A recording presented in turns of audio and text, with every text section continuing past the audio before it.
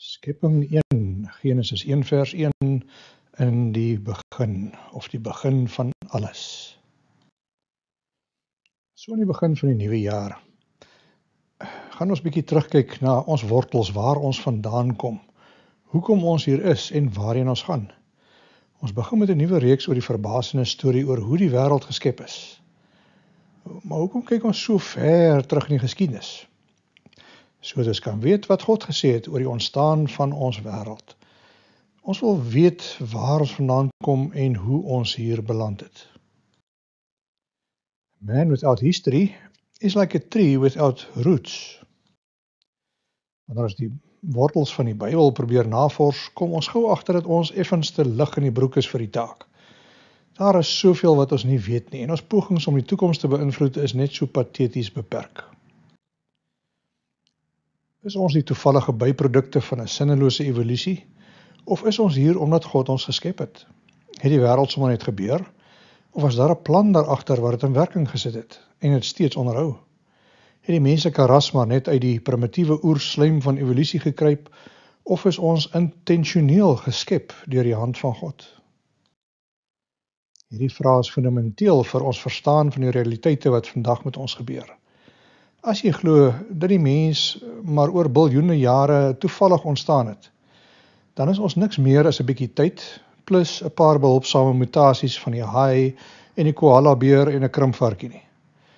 Dit verklaar dalk hoekom party mense sulke padvarke is. As dit alles wat ons is, dan het ons nie vir God nodig nie, want die skepping kry dit heel goed reg om sonder hom aan te hou bestaan. Maar as jy glo dat elke man en vrou die skepping is van God, dan is ons uniek, enig in ons soort, omdat God ons volgens sy beeld gemaak het. Dan het jy 'n heeltemal anderse wêreldbeeld in die plek waar jy tans woon. Die kompetisie is kwaai, want evolusie is die wêreldse dogma wat in skole geleer word aan elke nuwe generasie. Maar vroeër of later sal jy te doen kry met Genesis 1 tot 11, en jy kan nie daarby verbykom nie, want het bots met alles wat jy op die skool geleer is. As Christen is dit nodig dat jou geestelike fondasie sterk is, anders gaan die strome van ons tyd jou maklik omstoot en wegspoel. Baie van ons onthou nog die bekende fliek Sound of Music, wat baie mense se harte opgevrolik het met sy positiewe musiek. Jy onthou seker die lied Let's start at the very beginning, a very good place to start. En dis reg so, want waar anders sal ons begin as by die eerste boek van die Bybel? Met God se genade gaan ons in die komende weke broei en herkou en mediteer op dit wat God vir ons probeer kommunikeer deur daardie eerste hoofstukke. Dit gaan 'n wonderlike belewenis wees om op toer te gaan saam met God, om iets meer van hom te verstaan. Party boeke het sulke beroemde eerste woorde dat mens die boek se naam kan opsê deur net die eerste paar woorde van die boek te hoor. En dalk het jy al hierdie woorde gehoor. It was the best of times, it was the worst of times. A Tale of Two Cities. It is a truth universally acknowledged that a single man in possession of a good fortune, but be in want of a wife, pride and prejudice. Marley was dead to begin with. There is no doubt whatever about it. A Christmas Carol se eerste woorde. You don't know about me without you have read a book by the name of The Adventures of Tom Sawyer, but that ain't no matter. Is die eerste woorde van Huckleberry Finn se avonture. Ek hoop dat ons almal hierdie een ken. In die begin het God die hemel en die aarde gemaak. Ongeag hoe goed ons party boeke se begin onthou, behoort hierdie woorde van Genesis 1 vers 1 die mees belangrikste vir ons te wees. In die begin het God. Wanneer presies daardie begin was, is onduidelik en word nie vir ons uitgespel nie. Die Bybel is nie 'n wetenskaphandboek nie, maar God se liefdesbrief aan ons, wat vir ons meer van hom vertel. Voor daardie begin was God reeds daar. Daar is nie 'n vervaardigingsdatum op die hemel en aarde gesit, sodat ons daarna vandag kan gaan kyk nie. Daar's baie sienings en opinies, maar niemand weet regtig wanneer dit was nie, of dit nou 6000 jaar gelede was of baie langer terug nie. Maar niemand op aarde weet nie, want ons was nie daar nie. Evolusie se alternatiewe siening van in die begin is, in die begin was daar niks. En toe het niks ontplof met 'n groot geraas. En die hele wêreld is per ongeluk geskep sodat daar orde en struktuur aan alles is. Sterre, planete, mense, vlooie en visse. Mens het meer geloof nodig om daardie teorie te glo, as die eenvoudige Bybelse weergawe wat sê, in die begin het God die hemel en aarde geskape. Michael Roos stel dit so, evolution is a religion. This was true of evolution in the beginning, and is true of evolution still today. Jy het baie geloof nodig om dit te glo, en jou lewe volgens hierdie 100 jaar oude teorie in te rig. Het sal jou help om te verstaan wat my invalshoek is. Ek aanvaar die woorde van Genesis 1 tot 11 as die letterlike waarheid vanaf God. Ek mag dalk nie alles verstaan of kan verklaar nie, maar ek glo dit. Soos ons deur die hoofstukke gaan lees, gaan ons agterkom dat die geskrewe woorde eenvoudig en tog ook majesteitlik is. Geen ander geskrif in menslike literatuur bevat soveel grootsheid soos hierdie eerste paar hoofstukke van die Bybel nie. Ons kan seker noem die verbasende storie van hoe die wêreld ontstaan het. Daar is baie verbasende dinge in hierdie hoofstukke. Al word deur die wêreld se sienings verwerp as mites of legendes of blote poesie. Lees dit maar self voor jy tot 'n slotsom kom. Jy mag dalk nie alles glo wat jy lees nie, maar ek is seker jy sal nie kan wegstap daarna met die siening dat dit maar net 'n feeverhaal was nie. Hierdie hoofstukke was bedoel deur God om onthou te word as die ware oorsprong van die menslike ras en dus soos ons daaroor gaan dink. Hierdie hoofstukke van die Bybel is die warmste oorlogzones vandag. Vir meer as 100 jaar sedert die tyd van Charles Darwin tot vandag het ongelowiges, skeptici, heidene en twyfelaars van elke moontlike godsdiens hulle retoriese artillerie gemik op die eerste 11 hoofstukke van Genesis. En het hierdie deel van God se woord aangeval uit elke moontlike hoek. Oor en oor word aan ons vertel dat die wetenskap sogenaamd bewys het dat hierdie hoofstukke nie waar kan wees nie. Dat evolusie die enigste aanvaarbare feit kan wees en dat geen intelligente persoon ooit kan glo in 'n letterlike Adam en Eva nie. 'n Slang wat kan praat nie, 'n letterlike tuin van Eden nie. Hulle verwerp die siening dat Kain en Abel ooit geleef het, dat Noag ooit bestaan het, dat daar ooit 'n ark was. Verseker word die wêreldwye sonvloed afgeskiet, om nie eens te praat van die toring van Babel nie. Hierdie dinge word gesien as nonsens, belaglik, en die byproduk van 'n onwetenskaplike era. As jou nekhare al klaar ooreen staan en jy lus voel om op te staan en loop, wil ek jou aanmoedig om eers te kyk na die volle prentjie voor jy die baba met die badwater uitgooi. Baie goed bedoelende Christene het al ingekoop in hierdie aanvalle op die Bybel en bevraagteken die geldigheid van die skepingsverhaal. Mens kan dit verstaan, weens die invloed van ons tyd op ons denke van kleins af. Omdat ons geïntimideer word en gebreinspoel word deur die daverende kakofonie van moderne kritiek wanneer ons dit waag om die Bybel te glo, het dit baie veiliger vir ons geword om eerder ons monde te hou, sodat ons nie gespot sal word nie. Baie van ons het kompromieë aangegaan, net sodat ons in vrede kan leef saam met die ongelowige meerderheid wat die media en opleiding hanteer. Kompromieë werk egter nooit nie, dit help nie, en al wat gebeur is dat die ongelowige wêreld lag vir ons swakhede. As hulle op ons as gelowiges gaan skiet, vir ons gaan kritiseer, dan kan ons maar net sowel leer veg met die wapens wat God vir ons gegee het. Baie gelowiges glo dat die Bybel so 'n voetnota sterretjie het by die boek Genesis wat sê, as jy hierdie goed glo, is jy 'n swap. Vat dit alles maar met 'n knypie sout op. Dis 'n baie kontroversiële paar hoofstukke. Baie van ons glo dit, maar ons stoei met interne twyfel oor party van die uitlatings in hierdie boek, want dit strook nie met ons verhewe ervaring of insig nie. Die doel van hierdie reeks is om daardie sterretjie van vertwyfeling te verwyder, sodat jy die waarheid van God se woord sal verstaan en ondersteun, dat jou wêreldbeeld deur God se woord verander sal word. Wetenskaplikes het ons sonnestelsel verstaan as 'n heliosentriese heelal, met die son as die middelpunt van ons. In ons stelsel draai alles om die son, al die planete. En die son gee lig en daarsonder sou daar geen lewe gewees het nie. Die son is sentraal in ons stelsel en alles wentel daarom. Vir baie jare het die mens gedink dat die aarde die middelpunt was van die heelal en dat alles rondom ons wentel. Dit het groot probleme veroorsaak wat nie opgelos kon word totdat dit aan die lig gekom het dat die son die middelpunt was nie die aarde nie. Every single point on Earth's surface is the center of someone's universe. The center of my world is right where I'm standing. Een van die groot probleme wat mense vandag het, is dat ons dieselfde fout begaan as ons praat oor die geestelike sentrum van ons bestaan. Ons is geneig om egosentries te wees. Dit beteken alles wentel rondom my. Ons wil 'n God hê wat rondom ons wentel, wat ons kan hiet en gebied, soos 'n kosmiese ATM wat net besoek word as ons 'n behoefte het. 'n Bybel wat rondom ons draai, 'n godsdiens wat rondom ons wentel. Wel, die Bybel het nuus vir ons. Die lewe gaan nie omtrent ons nie. Die lewe is nie 'n egosentriese plek wat om my wentel nie, maar ons lewe in 'n teosentriese skepping. God is in die middel van ons bestaan. Hy is soos die son van ons heelal. Alles wentel rondom God, nie om ons nie.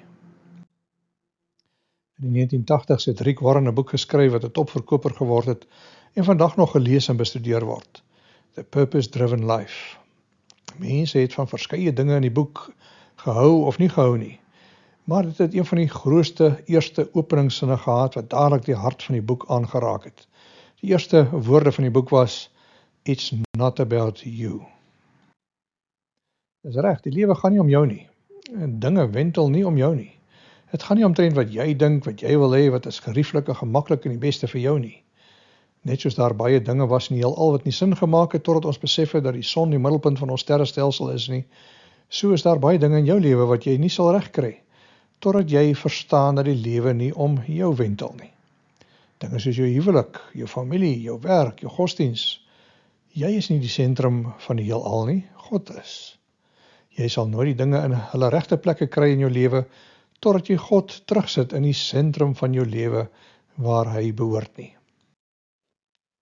Voor ons induik in die teks self en kyk na die details, gaan ons eers na die groter prentjie kyk. The book of Genesis is the first book of the Bible, and its storyline divides into two main parts. There's chapters 1 through 11, which tell the story of God and the whole world, and then there's chapters 12 through 50, which zoom in and tell the story of God and just one man, Abraham, and then his family. And these two parts are connected by a hinge story at the beginning of chapter 12. And this design, it gives us a clue to how to understand the message of the book as a whole and how it introduces the story of the whole Bible.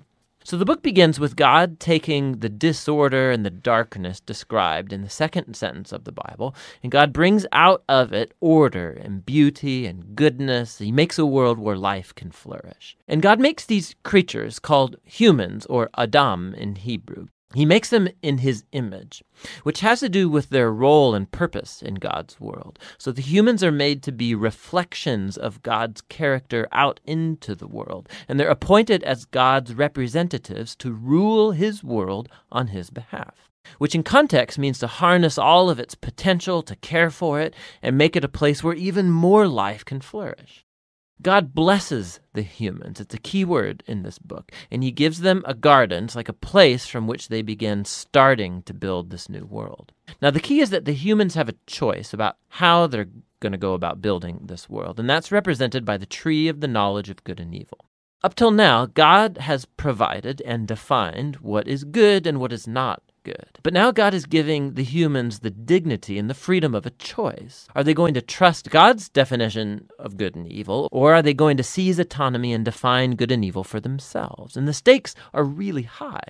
To rebel against God is to embrace death, because you're turning away from the giver of life himself. This is represented by the tree of life. And so in chapter 3, a mysterious figure, a snake, enters into the story. The snake's given no introduction other than it's a creature that God made. And it becomes clear that it's a creature in rebellion against God, and it wants to lead the humans into rebellion and their death. The snake tells a different story about the tree and the choice. It says that seizing the knowledge of good and evil are not going to bring death, that it's actually the way to life and becoming like God themselves. Now, the irony of this is tragic because we know the humans, they're already like God. They were made to reflect God's image. But instead of trusting God, the humans seize autonomy, they take the knowledge of good and evil for themselves, and in an instant, the whole story spirals out of control. The first casualty is human relationships. The man and the woman, they suddenly realize how vulnerable they are. Now, they can't even trust each other. And so they make clothes and they hide their bodies from one another.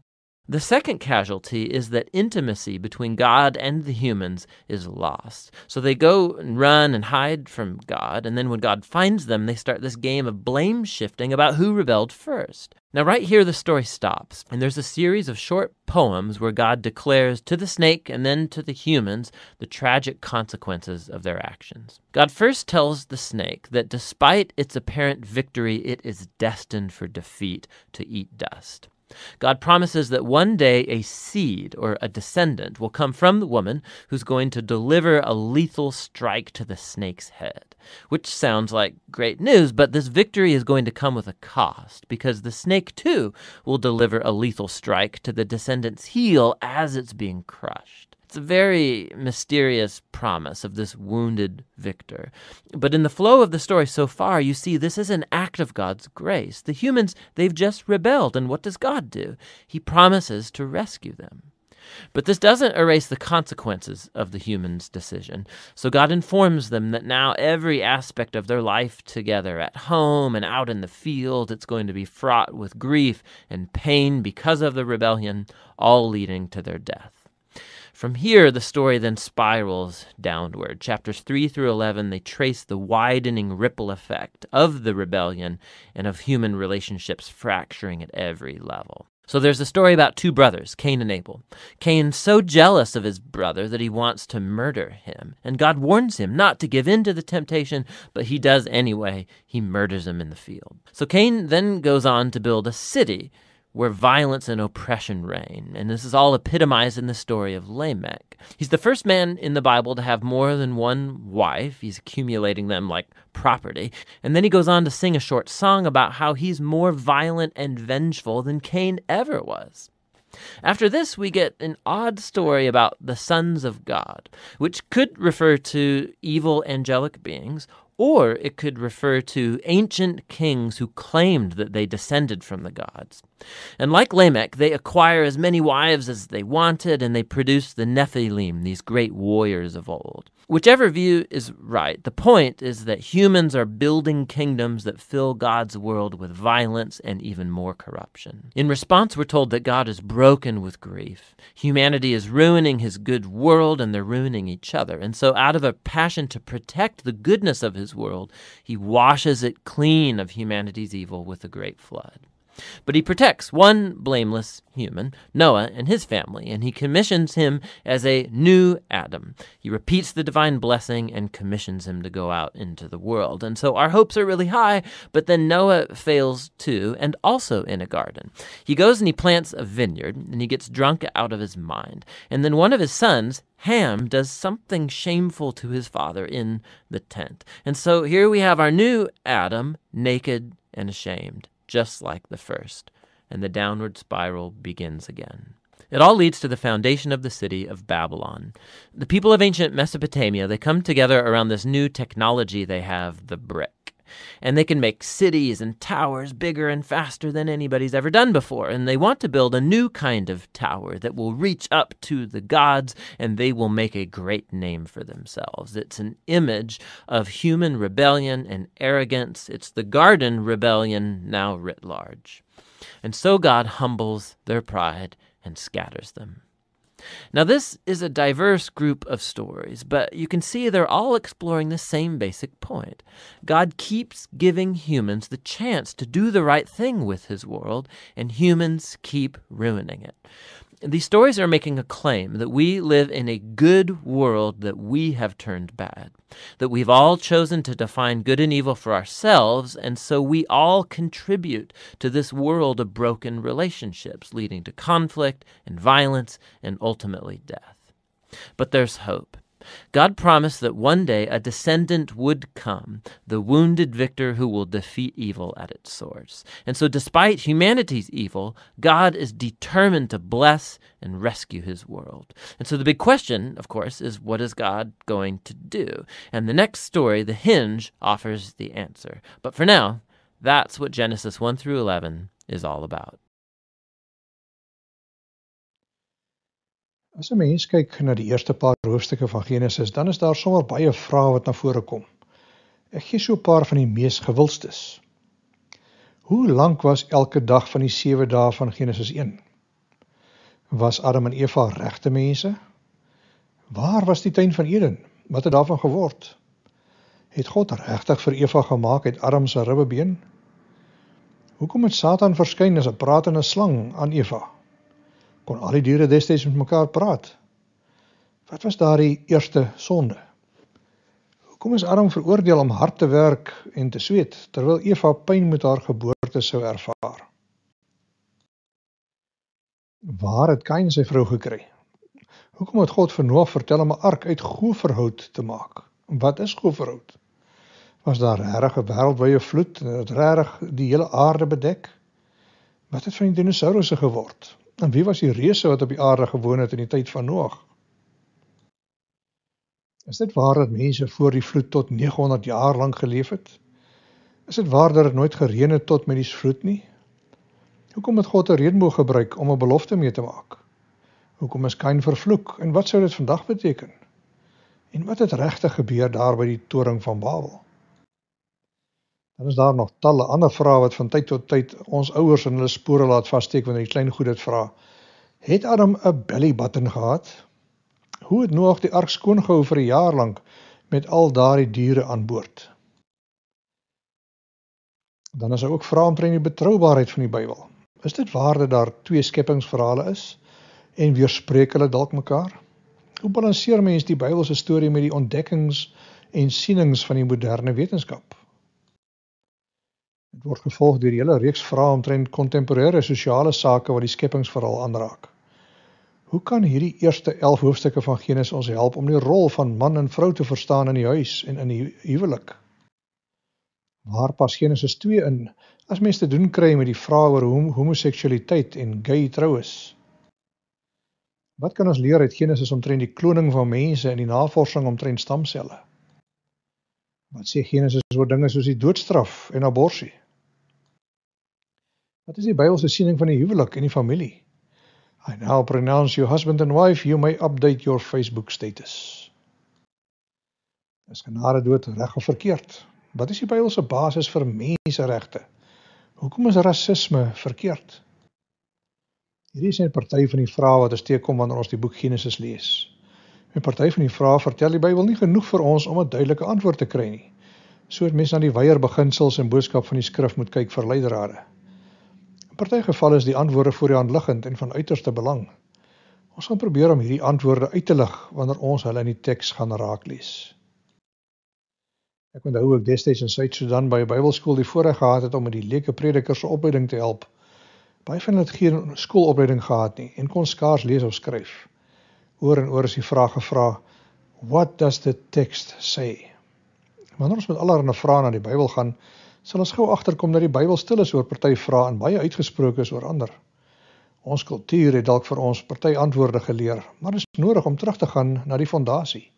Wat sê die teks, die geskrewe woord van God self? Nie my interpretasie daarvan of die populêre siening van ons gemeenskap nie, maar wat sê God self daarvan? Ek nooi dus uit om oopkop te wees terwyl ons met hierdie reis deur Genesis gaan. Onthou, dis in die eerste plek God se woorde aan ons. Mens kan as ware Genesis 1 tot 11 sien as die saaisak van die hele Bybel. Wat die akker is vir eikeboom, is hierdie gedeelte vir die res van die Bybel. Hierdie is die basis van goddelike openbaring aan ons. Alles wat God wou hê ons moes weet, begin hier in Genesis. In haar boek op Genesis 1 tot 11 genoem God's Story, vertel Anne Graham Lotz dat Genesis in die eerste plek 'n ooggetuie verslag is. Sy wys uit dat daar in 'n hof niks meer waardevol is as 'n ooggetuie, wat regtig kan vertel wat hulle gesien en gehoor het nie. Elke week word kriminele vasgetrek op grond van die getuienis van ooggetuies, wie se stories nie geskit of verander kon word nie. Genesis is God se ooggetuie verslag van hoe die wêreld geskep is, en is een van die redes hoekom skeptici dit so ewig aanval. Satan haat God se woord weens sy boodskap. Genesis verkondig dat daar 'n God is wat heers oor alles in die skepping.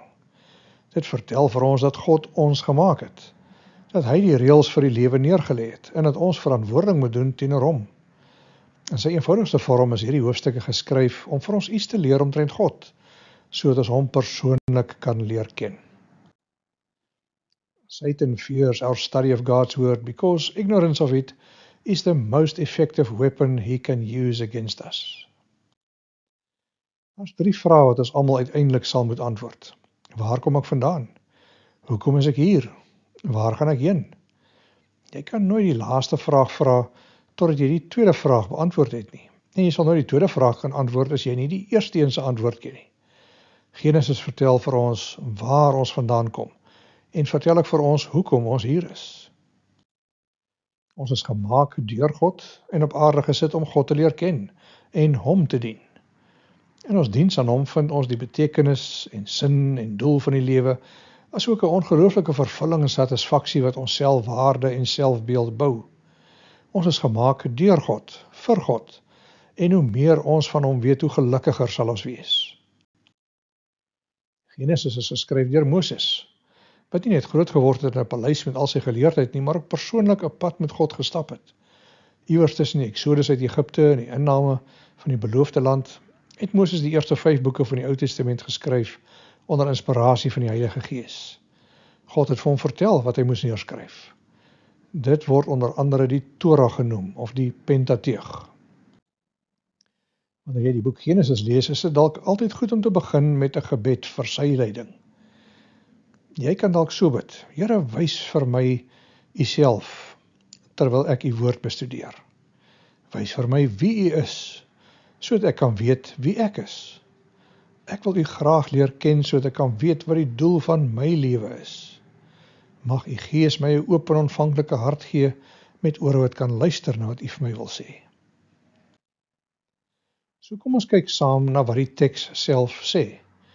Wat is die eerste sin van die Bybel? Baie van ons ken ons dit uit ons koppe uit. As jy nie weet waar is Genesis in die Bybel nie, probeer die eerste bladsy. Ons kyk na verskeie vertalings. Genesis 1 vers 1. In die begin van alle tyd het God die hemel en die aarde gemaak. In die begin het God die hemel en die aarde geskep. In die begin het God die hemel en die aarde geskape. In die begin het God die ganse heelal geskep, die hemel daarbo en die aarde hieronder. Alles het begin toe God die hemel en die aarde gemaak het.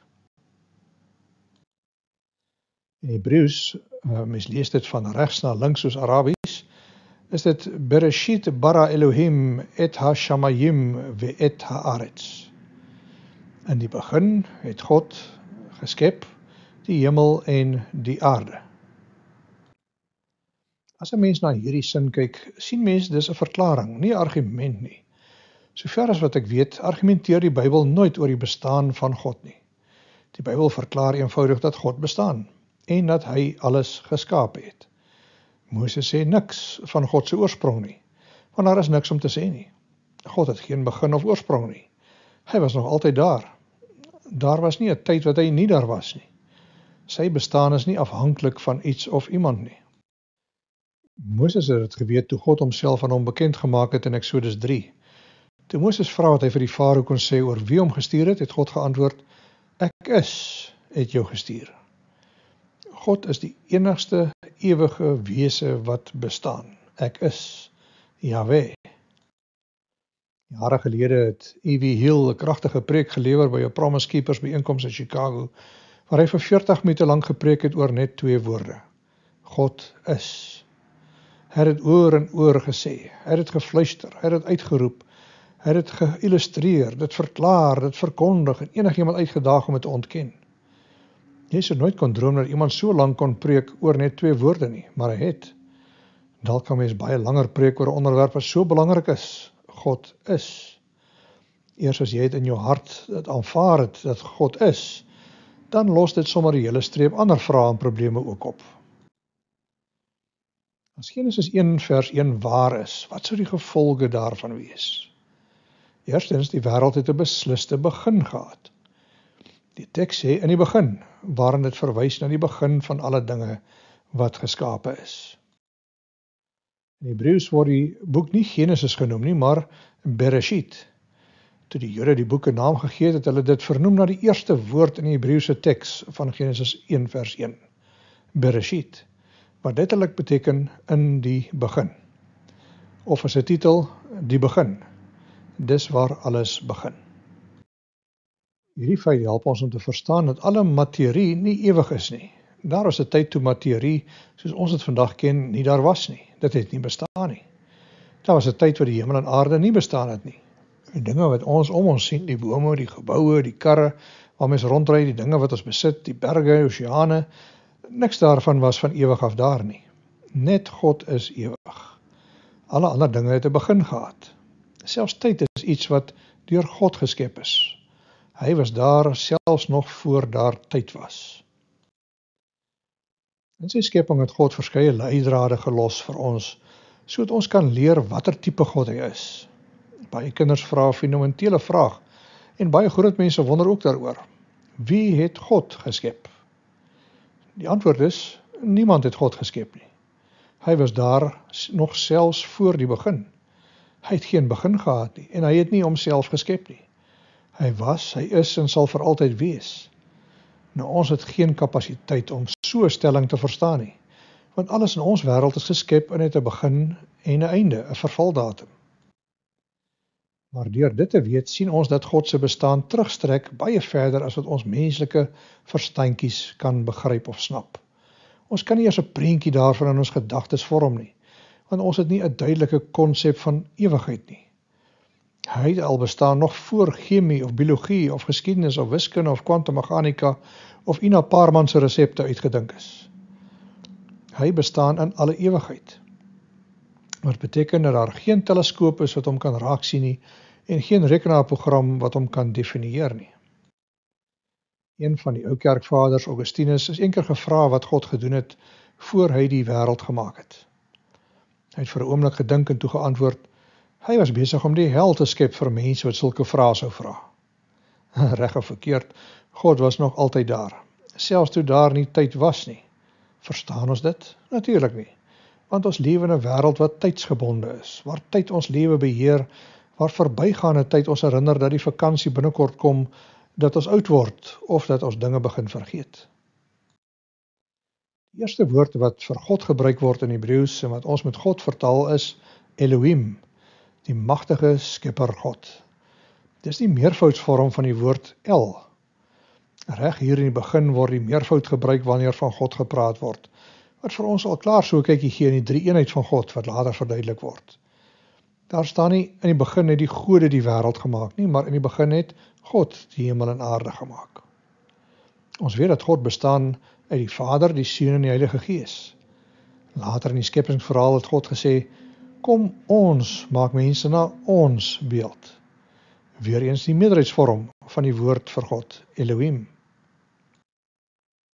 Die woord Elohim word dwars deur die Ou Testament gebruik, totdat God homself verder openbaar aan Moses as Jahwe. Ek is wat ek is. Deur die Bybel het God se karaktereienskappe duidelik geword, sodat ons verskeie woorde gebruik om God mee te beskryf. In Afrikaans gebruik ons meestal die woorde Here of God. Hy is nie maar een van die 300 miljoen gode waarin die Hindoes glo nie. Hy is die enigste ware God, die skepper van hemel en aarde. Die tweede ding wat ons raak sien is dat die wêreld geskep is deur God uit niks. Martin Luther het so gestel, God created the world out of nothing, and so long as we are nothing, he can make something out of us. Die apostoliese geloofsbelijdenis wat ons gereeld van kleintyd af opsê, begin met hierdie eenvoudige woorde. Ek glo in God die Vader, die Almagtige, die skepper van hemel en aarde. Bedink dit so 'n bietjie. Dit vertel vir ons dat God alles gemaak het, wat ons rondom ons sien. Kyk so 'n bietjie rondom jou. Hy het die son en maan en sterre en planete geskep. Hy het die komete en asteroïdes geskep. Hy het die pulsars en quasars en swart gate in die ruimte geskep. Wetenskaplikes meen dat daar is 400 biljoen sterre in die Melkweg wat ons kan sien. Hulle beraam dat daar meer as 100 biljoen sulke sterrestelsels is. Stel jouself dit voor. God het elkeen van hulle geskep en hulle by name genoem. Psalm 147 sê, hy bepaal die getal van die sterre. Hy gee hulle almal name. Psalm 19 sê, die hemele vertel die eer van God en die uitspansel verkondig die werk van sy hande. God het sy vingerafdrukke oral gelos in sy skepping. Jy moet behoorlik blind wees om dit nie te sien nie. Veronderstel jy besoek my huis terwyl ek nie daar is nie. Die deur staan oop en jy stap in. Hoeveel sal jy leer omtrent my familie deur net so 'n bietjie rond te kyk? Jy mag dalk agterkom dat ek kinders gehad het as jy afkom op die boks vol Legos en speelgoed. Alhoewel jy dalk nie weet dat ek 'n predikant is nie, sal jy tog verskeie boeke en Bybels sien op die rakke. Teen die mure sal jy allerlei herinneringe sien, veral foto's van ons kinders. Op die yskas sal jy dalk magnete sien van party van die plekke waar ek al voorheen was, of nog wil besoek. Deur die beddens te tel sal jy 'n idee kry hoeveel mense by ons tuis gaan. En as jy matrasse bytel wat opgestapel is, sal jy sien dat ons vloer soms baie mense huisves. As jy in my kaste sou rondloer, sal jy agterkom hoe groot ek is, deur te kyk na die grootte van my hemde en broeke. En die musiekinstrumente wat rond staan gee jou 'n idee dat iemand in ons familie hou van musiek maak. Daar is nogal heel wat jy kan agterkom omtrent ons familie, deur net so 'n bietjie rond te kyk. Op die ou end sal jy baie weet van my, selfs al jy my nog nooit persoonlik gesien of geken nie.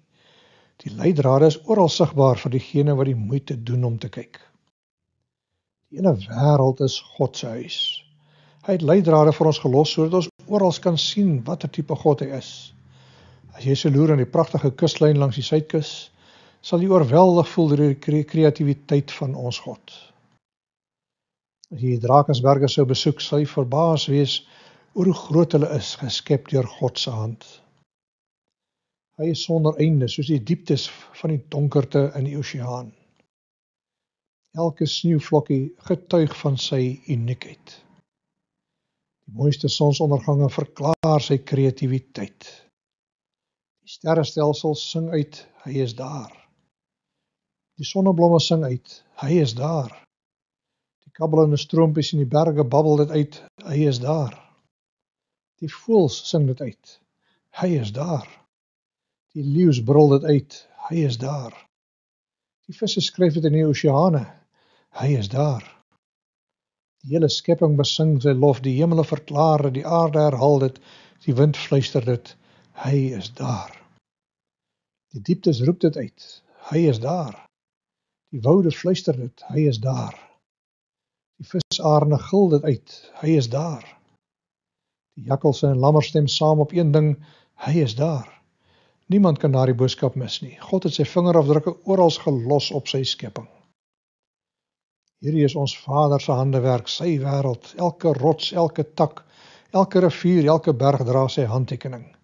Hy het alles met sy eie hand geskep. Die aarde is gemerk, gemaak deur God.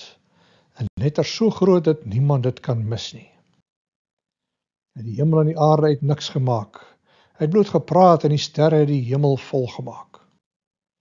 Hy het gespreek en die voëls het begin vlieg. Hy het gespreek en die visse het begin swem. Hy het gespreek en die rose het begin blom. Hy het gespreek en die slakke het begin seil. Die jakkalse het begin huil. En die bye het begin zoem. Hebreërs beskryf dit so. Omdat ons glo, weet ons dat die wêreld deur die woord van God geskep is.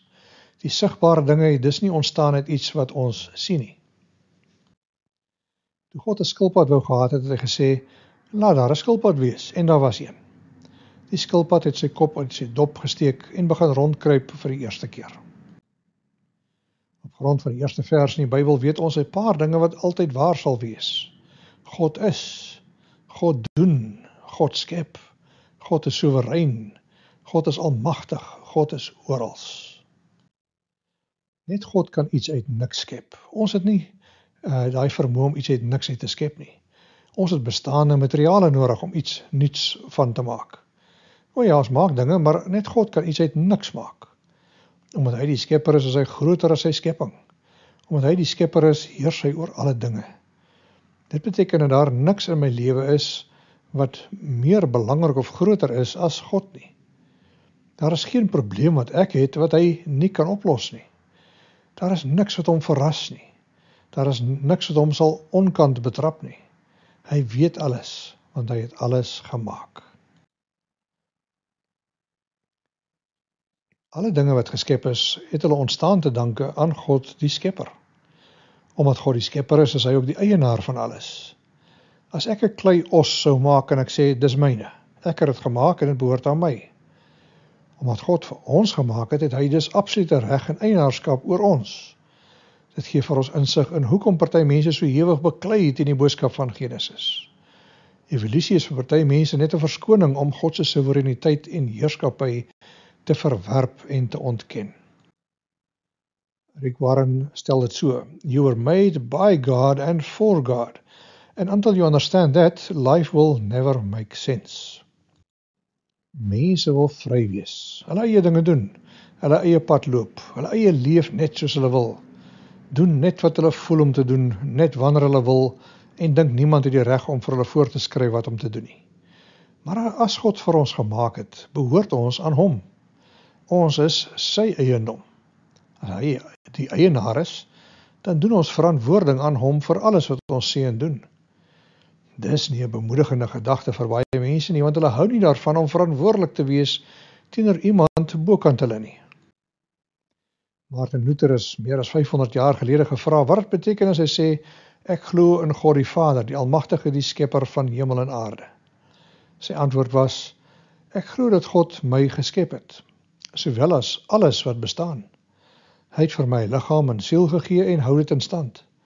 My oë en ore, al my ledemate, my rede en verstand. Hy doen dit deur kos en versorging, deur huise, familie en alles wat ek het. Hy voorsien daagliks in oorvloed vir al die behoeftes van my lewe. Hy beskerm my van alle gevaar, bewaar my en weerhou die bose weg van my. Hy doen dit net omdat hy my Vader is, uit sy goddelike goedheid en genade, sonder dat ek enigiets verdien het, of sonder dat ek het werd is. Daarom is dit my taak om hom te dank, te prys en te dien en te gehoorsaam. Ware wysheid begin met Genesis 1 vers 1. As ons sê dat ons glo in die Bybel, moet ons begin waar die Bybel begin, met die heel eerste vers. Wysheid en waarheid en die soeke na God begin reg daar. As jy wil eindig waar die Bybel opeindig in die nuwe hemel en nuwe aarde van Openbaring 22, dan behoort jy te begin waar die Bybel begin. In die begin het God die hemel en die aarde gemaak. Laat ek dit op 'n ander manier stel. As jy Genesis 1 vers 1 kan glo, dan sal jy nie probleme hê met die res van die Bybel nie. As jy kan glo dat daar 'n God is wat wonderbaarlik alles geskep het in die heelal, sal jy nie spartel met een of ander wonderwerk in die Bybel nie. Hoekom sou jy worstel oor die opstanding van Jesus, as jy bereid is om te glo dat God gespreek het en die sterre het ontstaan? Die Christelike geloof begin dus sommer met die heel eerste vers in die Bybel. Elkeen van ons staan voor 'n keuse oor wat ons wil glo. Of ons is direk gemaak deur God, of ons het ontstaan oor biljoene jare deur die wisselvallige, redelose, doellose ontwikkeling van die materialistiese evolusie. Of ons kom uit die hand van God en is gemaak na sy beeld, of ons het uitgekruip uit die oerslijm na biljoene jare van onbeplande evolusie as blote ongelukkies en oerglipsies. Dit is of God of die slijm, met niks tussenin nie. Jy is vry om te glo wat jy wil. Ek en my familie glo in God die Vader, die Almagtige, die skepper van hemel en aarde. As jy nie in God glo nie, word jy geforseer om te sê dat niks plus niks gelyk is aan iets. Dit vat baie meer geloof om so iets te glo, as om Genesis 1 vers 1 te glo. Alles het met God begin. Die lewe het met God begin. Die waarheid het met God begin. Verstand het met God begin. Wysheid het met God begin. Dis hoekom Genesis 1 vers 1 die eerste vers in die Bybel is. Dit is waar wysheid begin. As jy dit sou mis of oorslaan, sou niks anders in die Bybel vir jou sin maak nie.